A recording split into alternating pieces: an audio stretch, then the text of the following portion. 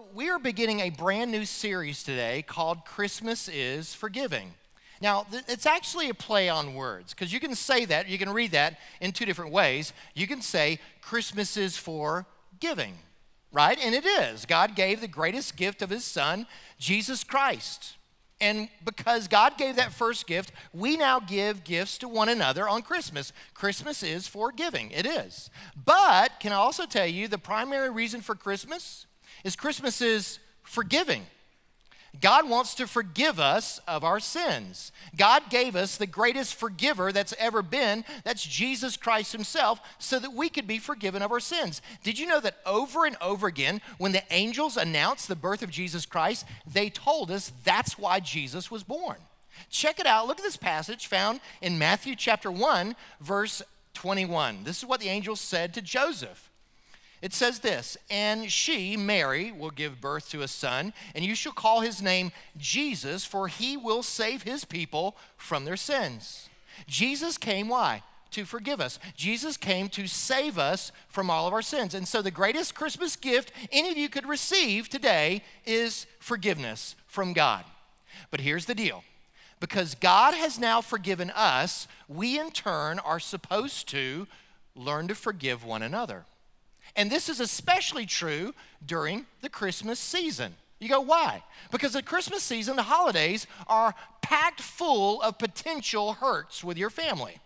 You see, the reality is that a lot of us, we go into the holidays with a little fear and trepidation because we basically say things like this. Well, I gotta make it through the holidays. I gotta just survive the holidays. Why? Because the holidays have a way of magnifying the hurts and the pains that have happened in our past with these people. And so what do? We're like, okay, I'm gonna just try to be cordial during the holidays to these people who would have offended me and hurt me unless they really tick me off. And then, you know what, I'm gonna release, my wrath on them, but I'm gonna try to be cordial, I'm gonna try to be Christian, and then of course, whenever I get in the car and leave, I'm gonna talk bad about them on the way home, right?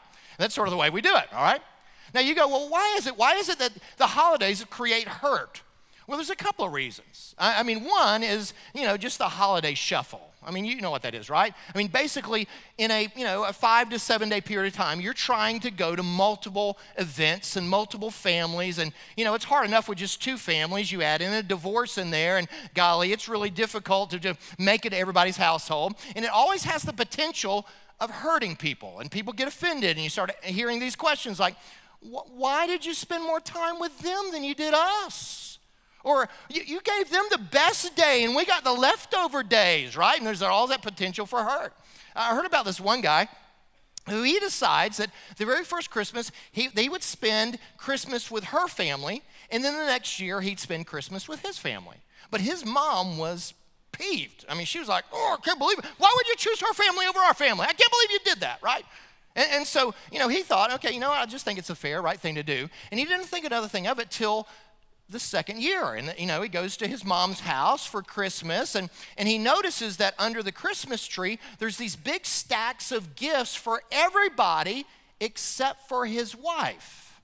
She just has one little gift. It was just a little, body sponge. And everybody felt awkward except the mom. She thought, that's justice, right? The fact is that, okay, you know what? Christmas has the potential of a lot of drama. And then you add into all of that what I call the psycho factor. You go, psycho factor, what's that? Well, I believe that in every family there is a psycho, there's a lunatic. It's almost like God, almost like Satan goes, they need one, and they need one, and they need one, and there you go. Everybody's got one of those, right? And it's just one of these people that always say the wrong thing at the wrong time, and, they're just a royal pain in the backside, and you just, you just drive it crazy. In fact, I believe that every family's got one. In fact, let me just prove this to you, okay? If you've got a psycho kind of person in your family, just raise your hand, okay? Raise your hand. Look around. That's almost everybody here, okay? Now, here's the deal. If you didn't raise your hand, it may be you, okay? All right? You thought you had a normal family. It's you, right? And so here's the deal. God says, I want you in all these times, there's so much pain, there's so much hurt that can just happen. I want you to forgive the way you've been forgiven. that in the midst of all this pain during the holidays, God says this is the perfect time to experience my grace and my forgiveness, and it's the perfect time to forgive those who have hurt you. Because you've been forgiven, you are now in a position to forgive others. In fact, God says you're obligated to forgive others. Now, what we're going to do today is we're going to look at this passage in Matthew chapter 18, and you have the Apostle Peter who comes to Jesus with really a great question. It's probably a question that you've thought of even yourself. And Peter has been hearing Jesus teach about forgiveness and how important it is, and so he's got this question. He's probably got a person in his mind, but he comes to Jesus and he asks a really great question that probably all of us would ask. Look at it. It's Matthew chapter 18, verse 21. Peter asked, then Peter came to Jesus and asked, Lord, how many times shall I forgive my brother or sister who sins against me? Up to 7 times? Have you ever noticed it's easy to forgive somebody once or maybe even twice, right? You go, okay, hey, you know what? I'm going to let that pass. I'm going to look past that. But whenever you have somebody who is a multiple offender, they're like psychological sandpaper in your life, it becomes a lot more difficult to forgive those kind of people, right? And so Peter's like, how many times do I need to forgive this person? I mean, then he goes, 7 times? I mean, he's thinking, I'm being amazingly gracious here. I need to forgive him 7 times? And in that day, it was gracious. Why? Because the Pharisees said you only had to forgive somebody 3 times. It's almost like 3 strikes, boom, you're out, you're done, right? So Peter doubles that number, adds another one just for bonus, and he comes to Jesus and says, how many, 7 times? Now, again, I believe that Peter has somebody in his mind. I mean, this isn't a theoretical, theological question. This is a practical question. There is somebody who has offended him multiple times. I'm just going to guess, and he's forgiven them 7 times, okay? And so now he comes and he says, okay, Jesus, I'm about done. And so tell me, how many times do I need to face this person? Now, I believe that every one of us, whenever we hear the question, there's probably a name that comes to our mind. There's probably a face, there's probably an event, there's probably a hurt, and we ask the same question that Peter asked. How much? Lord, tell me, how much is too much? How much how much hurt is greater than the grace I'm supposed to extend? You know, where does this whole thing stop? And again, Peter thought 7 was a perfect number, right? He was being extremely gracious. I imagine that Peter, when he said 7 times, he was probably grinning from ear to ear. And he's like, he probably has his hand out thinking that Jesus is about to give him the Disciple of the Year award, right?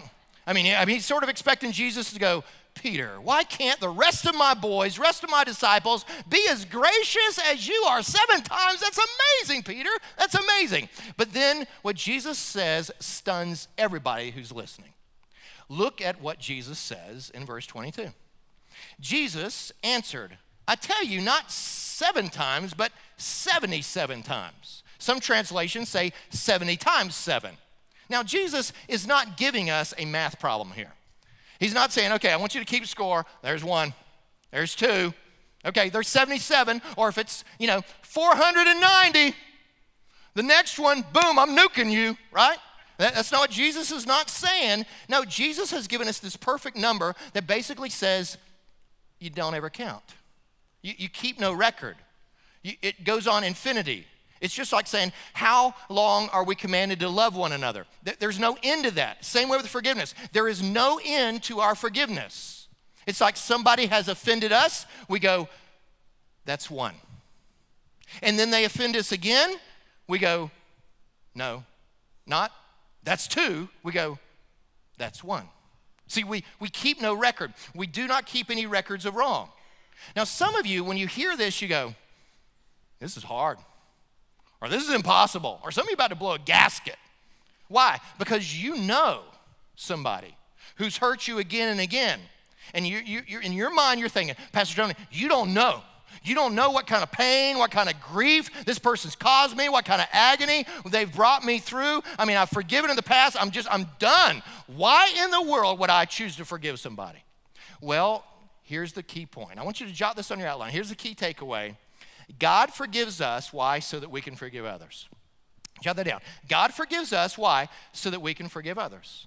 And what Jesus is going to do is he tells this story in Matthew chapter 18. He's going to give you an understanding of the cost of forgiveness. This is what it costs God to forgive you, and this is what it's going to cost you to forgive other people. And so I want you to jot down these three amazing principles about forgiveness on your outline. The first one is this. Jot this down. First of all, forgiveness requires sacrifice. Forgiveness requires a sacrifice. You've heard the expression, there's no free lunch. Well, there's no free forgiveness either. Now look, I know that our forgiveness by God is completely free to us, but can I just tell you something? It cost God a lot. It was very costly for God to forgive us. Jesus gives us an understanding of how costly our forgiveness is in this parable. Check it out. Look what the Bible says in Matthew chapter 18, verse 23. The Bible says, therefore, the kingdom of heaven is like a king who wanted to settle accounts with his servants. As he began the settlement, a man who owed him 10,000 bags of gold was brought to him. Since he was not able to pay, the master ordered that he and his wife and his children, all that he had, be sold to repay the debt. In your outline, circle 10,000 bags of gold. Literally in Greek, it's 10,000 talents. Now, whenever the hearers of Jesus' story would have heard that number, they would have gasped or they would have giggled. They would have thought, there's no way anybody would have loaned that kind of money. There's no way that anybody could pay back that kind of money. You go, well, what does that equal? 10,000 talents, 10,000 bags of gold. Well, let me see if I can put it in perspective. In that day, the taxation of the entire Roman Empire was less than 10,000 talents. In that day, a person, a regular working person, you know what? He would have to work 20 years in order to earn 1 talent. That means 10,000 talents. That would mean you'd have to work 200,000 years. Today's money, it's about a debt of $10 billion. It's an unpayable, it's an astronomical debt. This guy owes the king this huge debt, okay? So what's he going to do? He needs to file bankruptcy. Well, back then, they didn't have chapter 11, they didn't have chapter 13. If you couldn't pay back a debt, what would happen is that the judge would then take you, all that you have, and sell it. Take your wife, take your children, they'd be sold into slavery. You would go into a debtor's prison where you would work hard labor until you paid off the debt. That was bankruptcy back then. And so this man realizes, oh my goodness, this is going to be bad for me and my whole family, and so he begs for mercy. Now what's amazing is he just asked for a little bit more time, okay? He does. I'll pay it back. Check it out. Look at it, verse 26. It's ludicrous what he says. He goes, at this, the servant fell on his knees before him. Be patient with me, he begged, and I'll pay back everything. I just need a little bit more time. Give me a little bit more time, I'll pay this back. And you go, there's no way you can pay back that debt. Can I just tell you, before this guy pays back, you know what? Hell will freeze over. Monkeys will fly. Donald Trump and Hillary Clinton will become best friends before this guy pays back, okay? Can you tell? This is impossible. It's never going to happen. Now, can I just tell you the symbolism? What's really going on here? I hope you understand the symbolism. The debtor, that's you and I.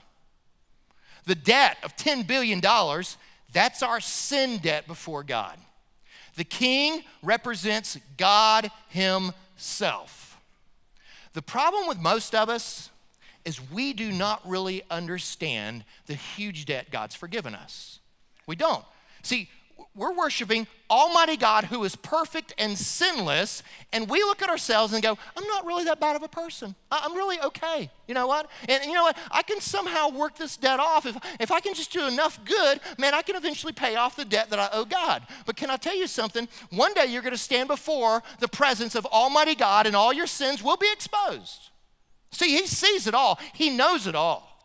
Now, your teacher may not know that you plagiarized that paper, but God does know. And your husband may not know that you flirted with that guy at the gym, but God saw it. And you may have erased the history on your computer, but God saw the websites you went to. See, God sees it all, and one day you will stand before holy, almighty God and give an account. Okay? And so you have this huge astronomical debt, and you think, okay, if I'm just good, you know, I do enough good to outweigh my bad, or maybe I go to church enough, then somehow that's going to pay it off. It is ridiculous. It's an impossible debt. You can never pay this thing off. You can't. Neither can we. Neither could that man. That's the whole point here. We owe God this astronomical debt. We can't pay it off. That's the gospel. Now, there's an assumption here that even though the guy asked for more time, the assumption is the king's going to go, hey, no way. You're going to prison with everything that you own, right? But amazingly, the king doesn't do that. And that's how we understand the sacrifice that God was willing to make to forgive us. And so what does he do? He's going to forgive rather than throw the guy in prison. Which leads to the second truth about forgiveness. First, it's sacrificial. Second is this, jot this down. Forgiveness requires canceling the debt. Forgiveness requires canceling the debt, okay? This guy, he just gives me a little more time. The king is so gracious, he doesn't give him more time. He doesn't change the terms. He doesn't lower the interest rate. What does he do? He forgives it. Check it out, verse 27. The servant's master took pity on him. Look at it. Cancel the debt and let him go. In your outline, circle the word canceled the debt. Cancel the debt. You go, what does that mean? That means he wiped it clean. Slate's clean. You know, books are put away. Nothing's hanging over you. Now, again, there would have been a collective gasp when this happened. What? The king would do that? Why? Because everyone knew that in order for the king to pay off this bad debt, he had to, what? He had to go into his own treasury, pull out $10 billion and pay it off. It was going to be a huge sacrifice for him to do that. So that's what's happening here. But now, I want you to understand, we need to move from this courtroom setting. Now let's move to the cross, because that's where this all happened. See, that's where Christ paid the sin debt. The Bible says, he who had no sin became sin for us. That on the cross, Jesus took all of our sin, of all of humanity, of all time, and he bore it on the cross. We had a sin debt we couldn't pay. He paid a debt he didn't owe. That's what Jesus did. Now, you want some good news, folks? When Jesus died on the cross, he didn't just pay the down payment. He didn't just, give us a few installment loans. No, when Jesus paid our debt, he paid it in full. Do you remember what Jesus cried from the cross? One of the last things he said? Look at it. It's John chapter 19, verse 30. Jesus said from the cross, after he had carried all of our sins, he then cried out from the cross, "It is finished," right? You've heard me teach on this before. In Greek, it's the Greek word tetelestai. You go, what does that mean? It means paid in full.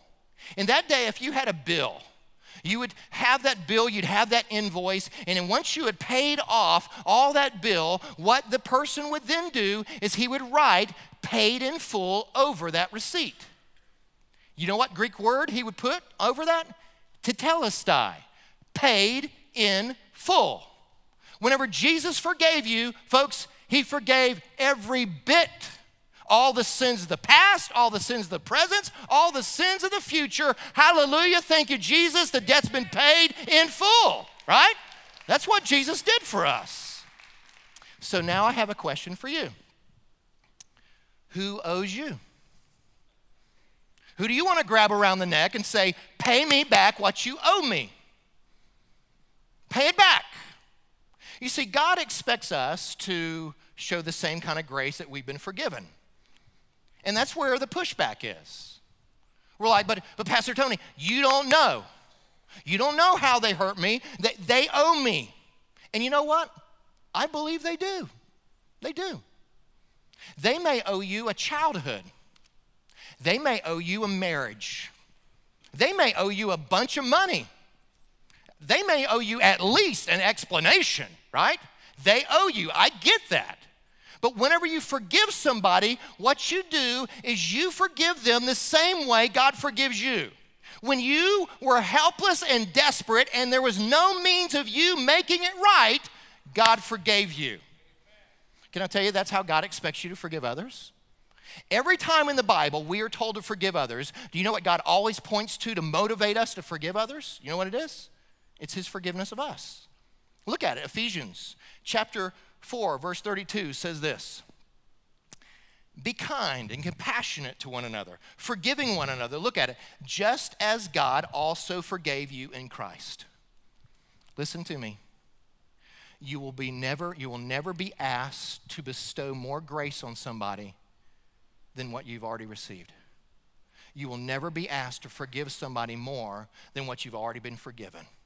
God expects you to forgive the way you've been forgiven. I love this quote. I don't know who said it first, but I think it's so true. You see it on the screen. We are most like beasts when we kill. We're most like men when we judge, but we're most like God when we forgive. God expects us as children of God to forgive the way we've been forgiven. Forgiveness requires a sacrifice. It will cost you. Forgiveness means you are, releasing them of the debt. But there's this third thing about forgiveness, and it's this. Jot this down. Forgiveness requires releasing the person. Forgiveness requires releasing the person. See, there's always a person behind the pain. And God says, I want you to let go of them. Look at how Jesus does this in verse 27. The Bible says, the servant's master took pity on him, canceled the debt, and did what? And let him go. Circle, let him go. You see, what you've got to do for forgiveness to be complete is you not only say, okay, I'm canceling the debt, what they owe me, but I'm releasing them. I'm letting them go. Can I just tell you, some of you, you need to let it go. You need to let them go. In fact, I want you to do this. Turn to the person next to you and just say, let them go. Let them go. You need to let them go. That's what God's saying here. You got to let them go.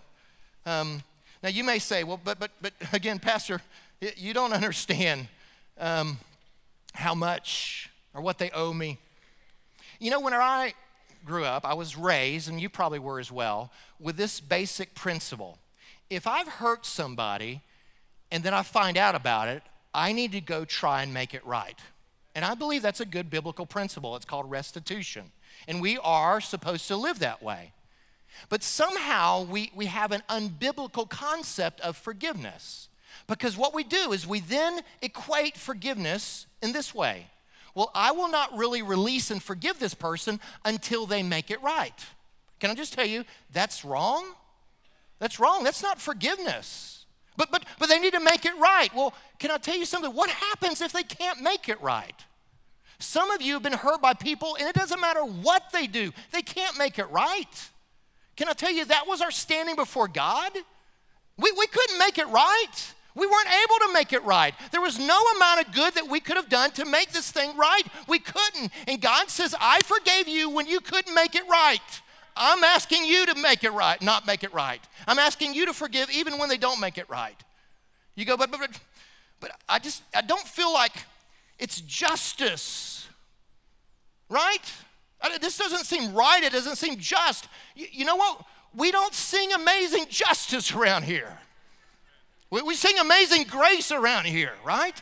It's all grace. That's what God wants us to do, is to share grace. And you go, but I can't let them off the hook. And that's the point. You're still hooked to them. You're still hooked to the offense, still hooked to the pain. You're still hooked to them. They've gone on with life, and you haven't. You're still stuck in that pain. And you'll continue to be stuck in that pain until you finally say, God, I'm forgiving them, I'm releasing them, I'm letting them go. You may go, I don't know how to do that. I mean, do I just let go of my hurt and they just go to some mystical place and disappear somewhere? No. What you do is you release the hurt to God, and He's the healer of that hurt. And then what do? You release that person to God. You see, they're off of your hook, but when you take them off of your hook, you know what happens? You put them on God's hook, What I've learned a long time ago is that whenever we don't release the person and we try to hang on to them, you know what we're actually doing? We're playing God. We are. And God basically says, you know what? As long as you want to play God, I'm going to let you. And I'm not going to be involved in this situation. But as soon as you release them to me, God says, I've got this. Check it out. Look how the Apostle Paul says this in Romans chapter 12, verse 19. Paul says, do not avenge yourself. Instead, leave room for God's wrath, because it is written, vengeance belongs to me. I will repay, says the Lord. And whenever you are hanging on, even if you're not doing anything physically to them, in your heart, in your emotions, you're like, I have a right to this bitterness, and I'm not going to let them go because I have a right to these feelings. You know what you're doing? You're playing God. And God said it is time to release them to him. And then God says, okay, I've got it. And whenever you release that person to the Lord, watch out. That's when God begins to start working. So let me recap this story for you. There's a king. We all have a king. His name is Jesus. We all owe this king an astronomical debt we can't pay. Oh, about 10 billion sins we owe him. We can't pay it off. And yet he is extremely gracious. And what does he do? He forgives us. He casts all our sins as far as the east is from the west, even though we couldn't pay off the debt. And now he's asking you, the way you've been forgiven, the way you've been shown grace, I want you to give that grace and forgiveness to other people around you. Now, some of you are going to hear all that and you go, I hear it. I'm not doing it. I'm not doing it. Well, let me give you a warning. It's one of the strongest warnings Jesus says in the Bible. Look at it. It's found in Matthew chapter 6, verse 14. Jesus says this, for if you forgive others their offenses, your heavenly Father will forgive you as well. That means God's grace is going to flow into your life. And we all need grace, don't we? Verse 15, though, but if you don't forgive others, your Father will not forgive your offenses. You go, what does that mean? That means the grace of God stops. That means you have blocked up the grace of God. God wants to be gracious to you, but as long as you keep taking matters in your own hand and you're unwilling to forgive, God says forgiveness is so critical, I will not bestow my grace on you anymore as long as you hang on to that bitterness and unforgiveness. That's what God's saying here. You see, some of you, you're going through stages of your life and you go, you know what, I don't understand. The Bible says that God's grace is sufficient, but I don't seem like God's grace is sufficient in my life right now. Could it be the reason why you don't sense the power of God and the grace of God in your life is because you are holding on to bitterness of your past? God says forgive, and when you forgive, then the grace begins to start flowing again. That's the warning Jesus gives us here. This is a serious deal to God. Now, I get it. This is hard. This is painful. But you know what you got to have? You got to have the willingness to say, yes, God, I'm going to follow you. I'm going to obey you. I don't understand it. My feelings will catch up later. I'm going to choose to obey you. Let me give you 2 steps to help you in this process of forgiveness, all right? And I want you to jot them on your outline. The first step of forgiveness is this. Jot this down. Stop thinking about what's been done to you and start thinking about what's been done for you. For you to really make this choice of forgiveness, you need to quit focusing on the pain. And every time, that pain is triggered and that painful memory is triggered, stop focusing on that. And then what do you start doing? You start focusing on what God's done for you. Let me see if I can illustrate it like this. I have here a bunch of books. And each one of these books has about 600 pages. And let's just say that on every page contains 50 offenses, 50 sins, 50 hurts, all right? And so that means that in one book, that would be 30,000 sins and offenses. A lot, right? So there's 30,000, all right? And then at another book, 60,000. Another book, 90,000. Another, 120,000. Let's see, 150,000. Here's 180,000. Help me out. 210,000. 240,000. 270,000. 300,000 sins. Okay? So that represents 300,000 sins. That's a lot of offenses, isn't it? A lot of hurts that's going on right there. Did you know that for us to get 10 billion, it would require 330,000 books? It would completely fill up this entire auditorium with books filled with individual offenses. God says, that is what I've forgiven of you. You getting it? You think you're a righteous dude? You're not. God sees us for who we really are in our heart of hearts. He sees us. And now God says, what I want you to do is I want you to contrast what they've done to you versus what I've done for you. Let's just say, okay, you know what? This represents 50 offenses, and maybe, okay, this is 100, or maybe they've really hurt you a bunch. Okay, this is 150, this is 200, maybe it's 270. Jesus says, do the math. Compare. Look at how much I have forgiven you versus how much they have hurt you. Let me say it again. God will never ask you to forgive more than what you've been forgiven. God will never ask you to bestow more grace on somebody else above what he's already bestowed on you. Focus on what you've been forgiven, not the offense. That's how you're going to forgive. If you focus on this, you'll never forgive. Focus on this. Second way to help you in forgiveness is this. Jot this down. Choose to release your hurts rather than rehearse them. Choose to release your hurts rather than rehearse them. See, that's our tendency. We've been hurt, and we replay the hurt again and again and again. We replay it over and over again to ourselves and people around us. Let me just use a business terminology. You can either copy them or you can shred them, right? You know the good news? God shreds our offenses. We have a tendency to copy them. Heard about this guy who was new in the office, and he was looking at the shredder, and he wasn't quite sure how to use it. And so the secretary comes to him and says, what's the problem? And he goes, well, I'm not really sure where to put the paper. And she says, well, it's pretty simple. You just put it right here. And he goes, zhoo. And he goes, well, where do the copies come out? And she goes, well, this is not a copier. This is a shredder. You know the good news in heaven? God doesn't have a copier, folks.